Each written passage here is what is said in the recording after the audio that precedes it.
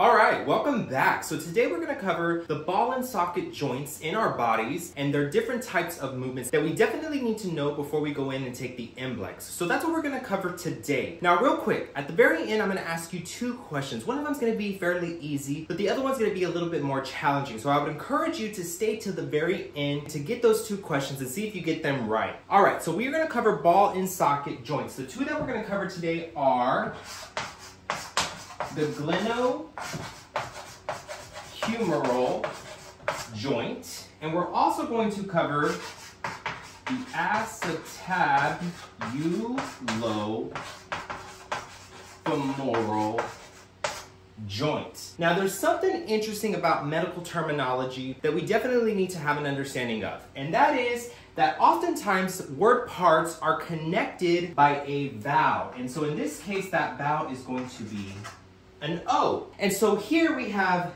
gleno and then humeral. And so gleno stands for glenoid cavity, and humeral stands for the head of the humerus. So the glenohumeral joint is going to be our shoulder joint, and that's going to be where the glenoid cavity, which is a small little fossa or a little small socket that's on the scapula, is going to articulate with the head of the humerus. So that is going to be the glenohumeral joint. Now, at this joint, we are going to be able to do flexion, we're going to be able to do extension, we can do abduction and adduction. There's something important about abduction and adduction. The way that we oftentimes pronounce it is abduction. I can say abduction, but because abduction and adduction sound fairly the same, we enunciate the abduction so that you know that it's being abducted away from my body, and it's being abducted from this midline. Now, adduction is coming closer. We're adding it back closer to the midline of my body. So abduction and adduction. Now, starting here in the horizontal plane, we can do horizontal adduction, again bringing it down to this bringing it to this midline, and we can also do horizontal abduction, bringing it away from that midline. Now, we can also do medial rotation, again, towards that midline, lateral rotation, and this is taking place at the glenohumeral joint. Don't get confused at this bend in the elbow. A lot of students see this bend and they think, and they focus here. It's not there. It's going to be at the glenohumeral joint. You always have to remember which of the joints is the movement taking place at. So I can put my arm straight and I can do medial rotation, lateral rotation. But if you see the bend, you can see it a lot better. Medial rotation and lateral rotation when I have the bend at the elbow. And so that's why there's a little bend here at the elbow. So just make sure you are understanding where the movement is taking place. Now, since the glenohumeral joint is a ball and socket joint, we can do circumduction, which gives us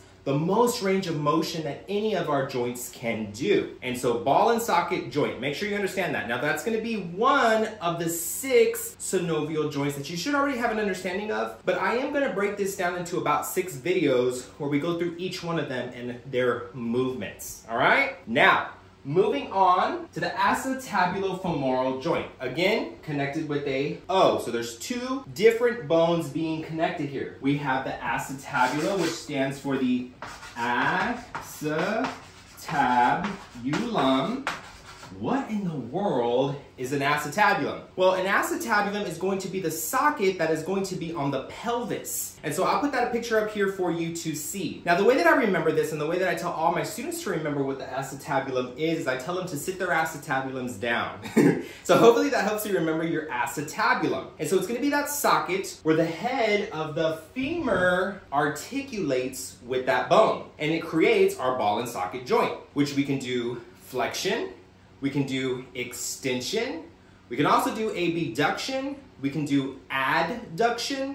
Now, I can definitely do circumduction, right? If I wanted to, I could put my foot behind my head, but I can't. But I do have that range of motion in my hip. Now, there's another thing I want to also mention, and that's that the acetabulophomoral joint is shortened.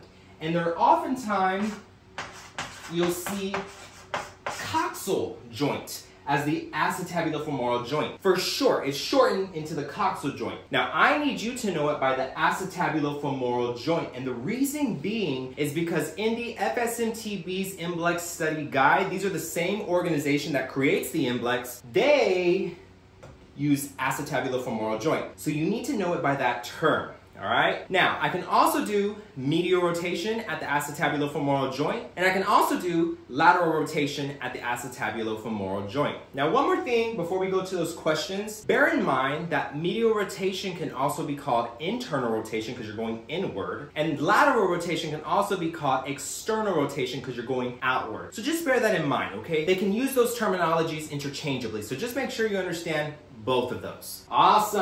All right, so I promised you that we would have a few questions. So I want you to tell me what movement this is when I do this. At the glenohumeral joint, what movement is taking place? Any ideas?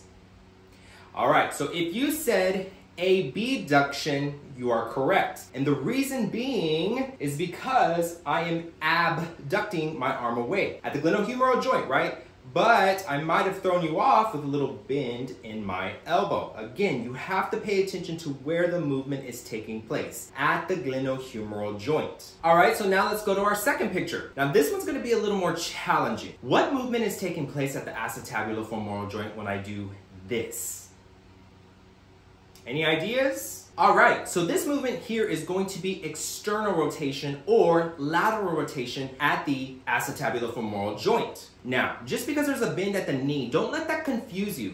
What you're doing is you're seeing the foot go inward, and so you're thinking, oh, that has to be medial rotation. Well, no, you have to always pay attention to the joint that is moving. And in this case, it's the acetabulofemoral joint, which is going laterally. And so make sure you understand that as well. All right, so I hope you all did good on those questions. I would encourage you, if you want to learn more about this information and you want to dive deeper into the material that is likely to show up on the MBLEx, I would encourage you to check out my Patreon page. Or if you want one-on-one tutoring with me, you can also check out my website where I list all of my availability. Awesome. Y'all have a wonderful week ahead, and I will see you in the next video.